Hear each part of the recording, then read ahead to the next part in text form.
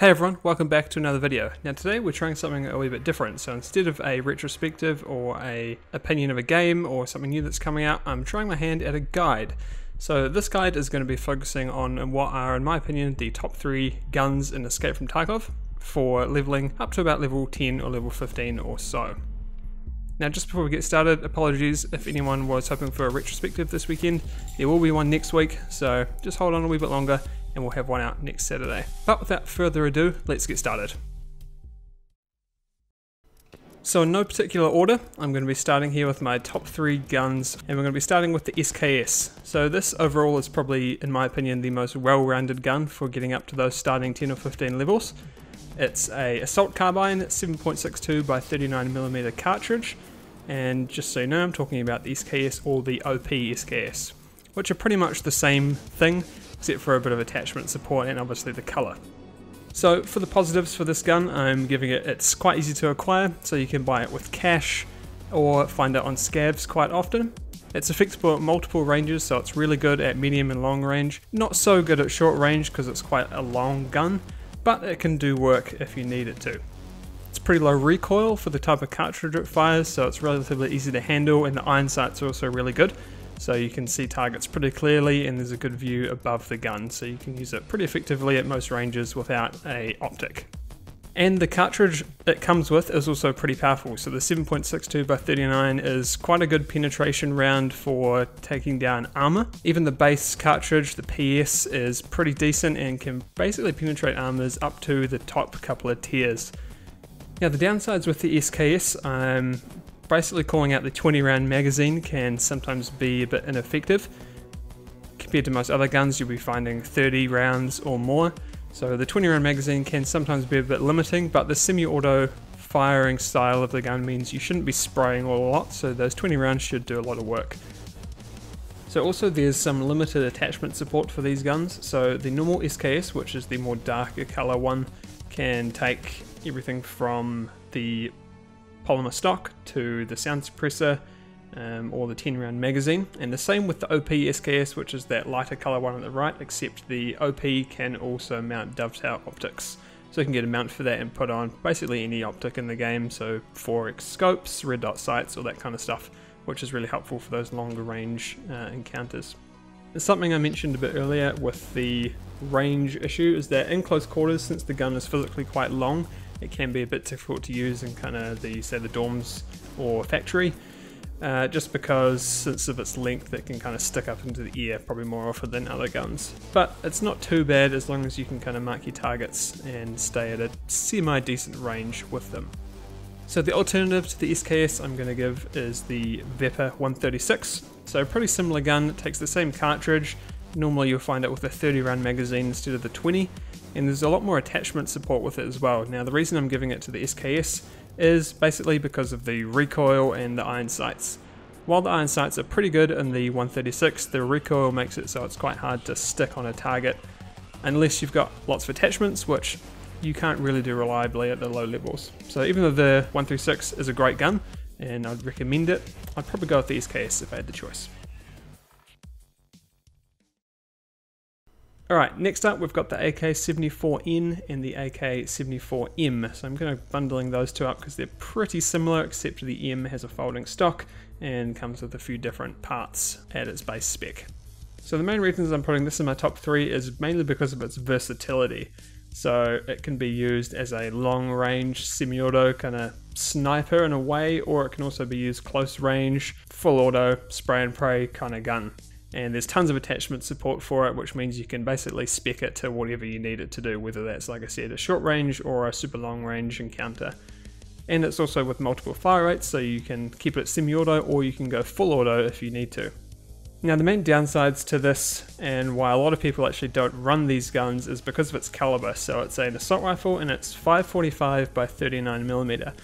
And that means its round in the game is not as good as the 7.62, especially when it comes to penetration, especially with the base rounds, which normally you'll find are the PS or the PRS rounds. So the armor penetration isn't quite up to snuff, so in the most common rounds you'll find for this gun, especially the only ones you can buy at the low levels, you'll find it doesn't penetrate armor very well, so it doesn't work very well against other players who are rocking even mid-tier armor. So for that reason, a lot of people don't like it, but I still think it's a solid gun. It's great for taking out scavs, and if you can hit a line up, say face or headshots, it works really well. The other downsides I'd be giving it is that you can only get it as a barter at level 1, so you can't just flat out buy it with cash. You can at level 2, but level 1 you just have to either find it, which isn't too uncommon. There's some spawns for it around, and you might find the odd scav with it here and there, but otherwise you need to barter for it with prep or level 1. So you can see on the right there we've got 11 types of ammo for this gun, so you kind of need to know what it is if you don't want to use the US round thinking you're going to penetrate armor when the US rounds are not very good at penetrating armor at all, and you'd rather be using a BP round. So you need to kind of know what your ammo types are, which can be a bit confusing and maybe a bit daunting for new players. And like I said, the cartridge is generally weaker than its 7.62 variant, and both are common cartridges to find, so generally you'll have more stopping power with the 7.62 rifles like the SKS or the 136. Now the alternative I'm going to give to the AK-74N and M is probably going to be just the AKM, which is kind of a cross between these guns and the previously mentioned SKS and Befehl 136. Pretty much looks like an AK-74, except it takes 7.62 rounds. So the gun's got more recoil, but the round is that kind of higher penetration round, and you can have it full auto. So the recoil can get pretty intense, and the guns are less common to find probably overall. So if you can slap a foregrip on it, maybe a couple more attachments to lower that recoil, the gun should do a lot more work overall. So that's the alternative I'm going to give for the AK-74.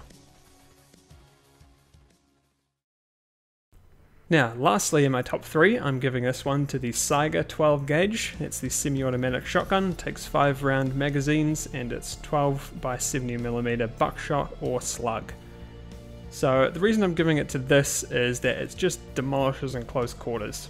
So even at kind of short to medium range, it can do really well. The really solid point about the buckshot is that since it fires so many little pellets, and anytime you hit the face in this game is an instant kill, you can get pretty lucky with a little pellet of buckshot going into someone's face, even at a decent range.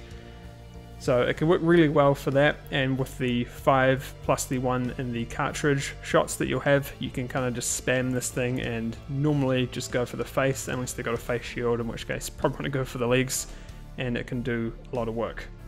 Another positive is that it's got tons of attachments, so you can put on foregrips, different stocks, optics, compensators, all that kind of stuff. There's even a 10 round magazine, which is quite rare, but if you find it, you can load this thing up with twice as many rounds.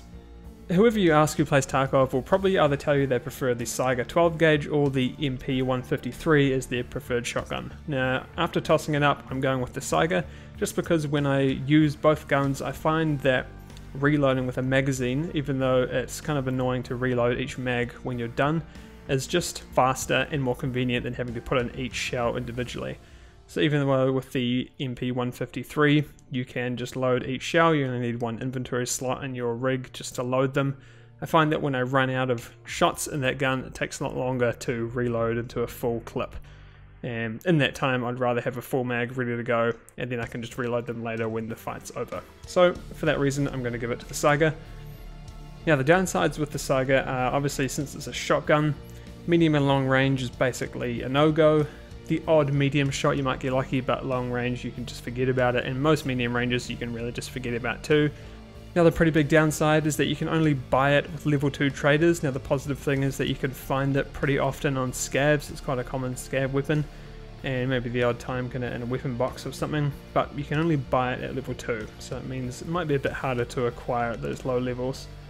Buckshot is also really ineffective against armor, so if someone's fully armored, you're pretty much going to be right in their face, and even then you probably won't do much work as you think it might. So it doesn't penetrate armor really at all, so even low level armors will pretty much stop the buckshot quite easily. So that's why you need to go for the face or for the legs if they're wearing a face shield. And like I said, you need to reload the mags, so unlike the pump shotgun or the semi-auto shotgun, which is the 133 or 153 respectively, you can't just load in every shell, you have to reload each mag, which takes a bit of time, but like I said, I prefer having the faster reload in a fight.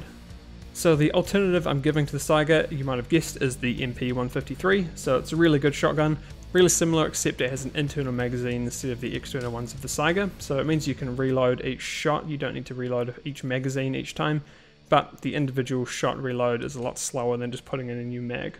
I prefer the Cyber, but kind of do you, whatever you prefer you can go with, they'll perform pretty similarly. So that's my top 3. In my opinion, they're the best guns to get started at those low levels. You should be able to find at least one of them pretty much any raid you do, and most commonly you'll find probably a couple all around. Now a couple of things I just want to throw out at the end here, a couple of guns I would stay away from. So a common gun that a lot of new players probably go towards is the AKS-74U. So that's the submachine gun. Now while it will kill people, especially in close quarters, it's not too bad. I find the recoil is just enormous and it's too big to really warrant using, especially at even medium range. It can get quite difficult to manage. So you need a lot of attachments to kind of pull that recoil down, and by that point you're probably going to be level 15 anyway, so there's going to be better guns to use. And also something to watch out for is the VPO-209. So it looks pretty similar to an AKM or a VEPA-136, but you might notice that the game actually says it's a shotgun, and that's because the barrel is not actually rifled. It basically just fires a slug. So it's not a good gun, it's really loud, it's inaccurate. Generally, I'd just stay away from it. You can pretty much always find a better gun. Now lastly, at the end of the video here, I wanted to throw in what is definitely, objectively, the best gun in Tarkov by far. It's not even close, to be honest. The first 3 I gave, they're subjectively my favourite, but it's not even fair, really. There is one gun that is just 10 shoulders above everything else. You can get it from level 1, you can buy it for 5,000 rubles, costs nothing. It's the greatest gun of all time. And that of course is the TOS. So the TOS 106, it's a bolt action shotgun, 20x70mm. Super easy to acquire, you can pay 5k rubles and buy it. It's on scavs, it's super destructive. Any situation, any range, it will just destroy. Essentially just fires little mini nuclear warheads, just demolishes anything in your path. Each magazine has 2 shots, so you got 2 chances of destruction, and with a 100% success rate, I don't know why you'd even need 2, to be honest. 1 will do it. It looks amazing, it's super compact so you can carry 1 in each hand, it's cheap, and it's so loud that it just promotes dominance. If you fire this thing near scavs, PMCs, they're just going to Alt F4 uninstall the game just like that. It's honestly, they should get rid of it, it's too good. And downsides, well, there's none. What a stupid question. This gun is the best. Like, there's nothing bad about it. Honestly, if I could just use the TOS, I probably would, except that I just feel bad. It feels like you're cheating when you use the TOS. Now, we all know what the TOS stands for. I'll put it up on the screen anyway, but to be honest, you know what it is. I don't need to tell you what the TOS stands for. Just look at this gameplay I captured. Seriously, this thing just tears up, and from this gameplay, you won't even use the guns I've suggested. You'll just go straight to the TOS. Check this out.